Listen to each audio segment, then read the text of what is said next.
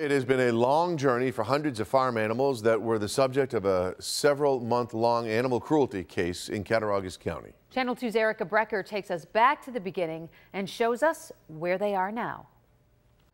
Down and east in the southern tier, this peaceful place is home to rescued farm animals from all over the country.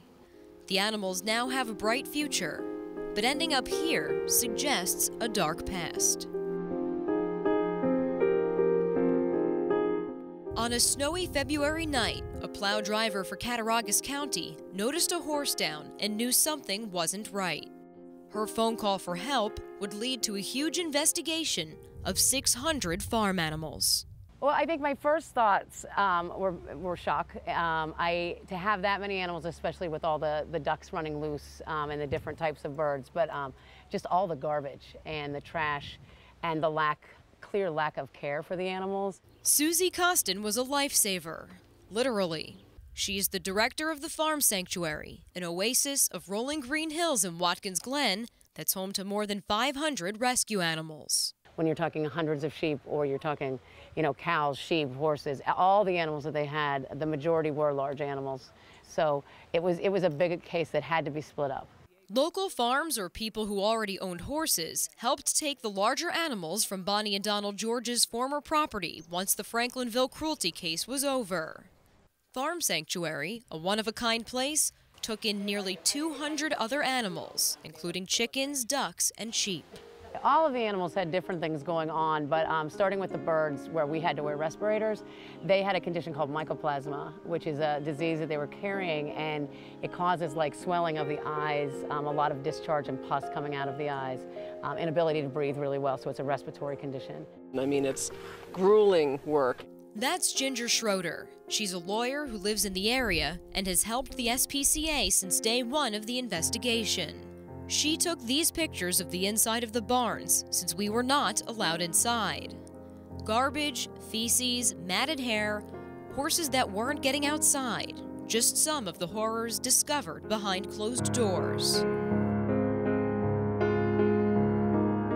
That loft, actually, you were required to wear a respirator just to go in, because you couldn't breathe. So it made your eyes burn, it burned your lungs. 4 months later, the Georges pleaded guilty to animal cruelty. They cannot own animals in Cattaraugus County anymore, and they have to pay the SPCA $20,000 for all the money the small nonprofit spent caring for the animals. The Georges have since moved to Erie County, where the Cattaraugus County sentencing does not carry over. They already have dozens of animals. It started out at about 80 when the actual case started in a separate county. Right now, they may be up to about 100 animals. It could be more at this time. So far, so good. The animals the Georges took with them to Erie County were all in good condition. The SPCA checks in on the animals regularly.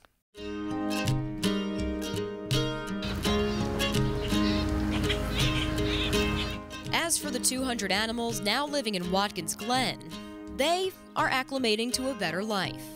Here, they're treated like companion animals, and they'll live out their days here, never to be sent to a slaughterhouse, never to be mistreated again.